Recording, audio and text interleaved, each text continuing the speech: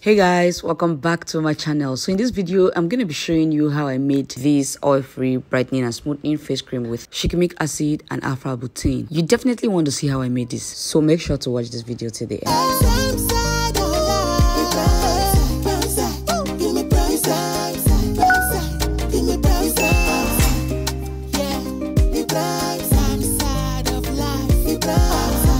Welcome back.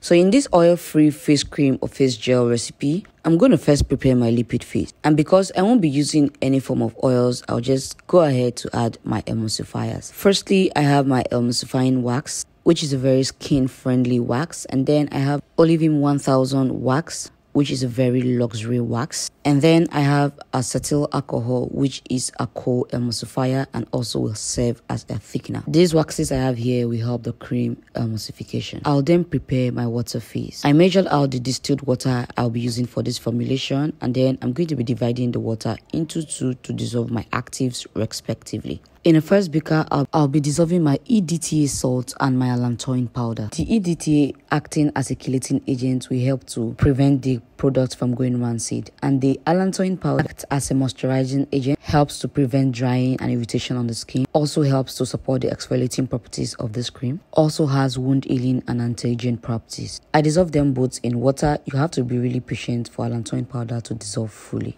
I'll go ahead to dissolve my niacinamide powder. Niacinamide powder is also known as vitamin B3 powder, and it helps to support a healthy skin barrier. It actually acts by inhibiting melanosome transfers from melanocytes to keratinocytes, so helping to build the protein and keratin levels of the skin. It also helps to improve skin tone and aids in skin lightening. And both of them actually do well on almost every skin type, and niacinamide will also dissolve sparingly in cold water. Next, I'm going to be dissolving my Shikimic acid powder. This powder is a recently developed skincare active that is very powerful with multifunctional capabilities. It actually shows antiviral, exfoliating, anti-acne, tightening, moisturizing, and even anti-dandruff activity. It is actually an AHA, which is an alpha hydroxyl acid. But then, according to studies, it is 50 times more powerful than glycolic acid, with little or less irritation compared to glycolic acid. In the same beaker with niacinamide, allantoin and EDTA, I'm going to be dissolving my alpha butane powder. Alpha butane is a potent skin brightener. It acts by reducing tyrosine level, which helps to reduce the production of melanin in the skin. So it's one good ingredient in fighting hyperpigmentation, reducing the appearance of dark spots, pigmentation, melasma, and subsequently brightening to lightening the skin. Alpha butane dissolves rapidly in cold water. So once my alpha butane is fully dissolved, I'll get my liquid face with waxes already dissolved in double boiler on low heat, and it's time to blend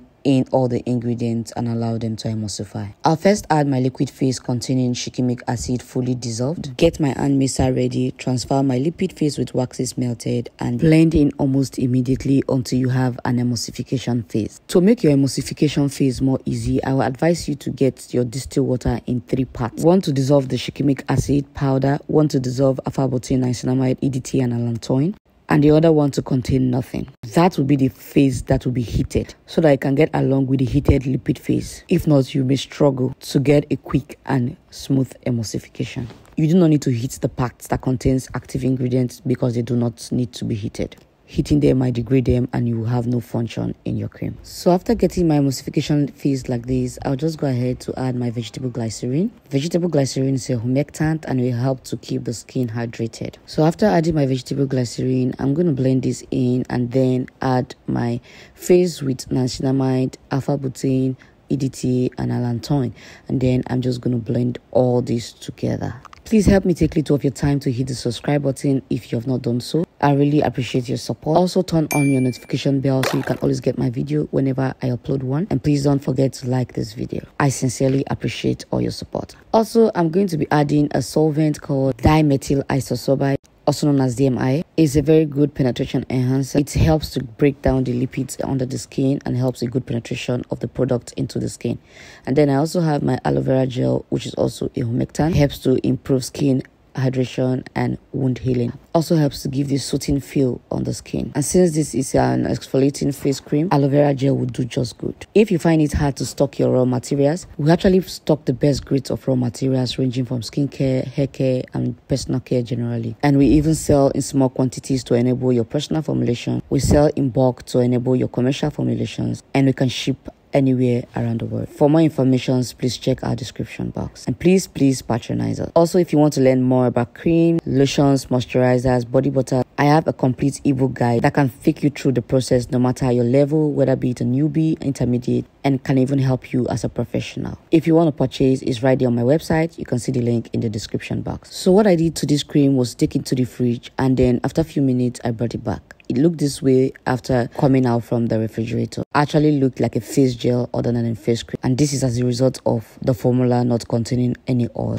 I'll then check the pH of this product to make sure it's suitable for use on the face, and to make sure that all the ingredients used will be very effective. Marking the strip on my pH paper, I got 5, which is absolutely beautiful for this product. For preservative, I added Gemal Plus. I'm sorry, I guess that was cut out from the camera. So after this, I'll simply transfer this into my container as a face gel. But it's not over yet. If you don't like this face gel consistency, you can also beat this and blend it into a face cream consistency. Now, this cream can be used by all skin types and all skin complexion. It will actually give you a very beautiful skin tone, smoothing the skin and brightening up the skin fast. If you noticed, we use 5% of alpha butane in this formulation, beating the regular 2% recommended usage rate. That reason is discussed in my ebooks actually. So let's beat it to get a cream-like consistency. This cream can also be used both day and night. Also best to use as a moisturizer after your acne treatment, but ensure to use a sunscreen afterwards. Making this kind of high performance product, especially a face cream like this, is what makes your product stand out. And if you do not have enough knowledge about all these things, you might be doing a lot of things wrong. And that's why it's essential for you to get my ebooks, especially if you're making this for the public. Now, this is the difference between the jelly look and the cream-like consistency. So if this video is helpful to you in any way, please help me like this video, support me by subscribing to this channel, turn your notification bell so you can always get my videos whenever I upload them. I sincerely appreciate all of you watching my videos and supporting me in one way or the other, and I'll definitely want to see you always on this channel. Thank you so much and have a nice day.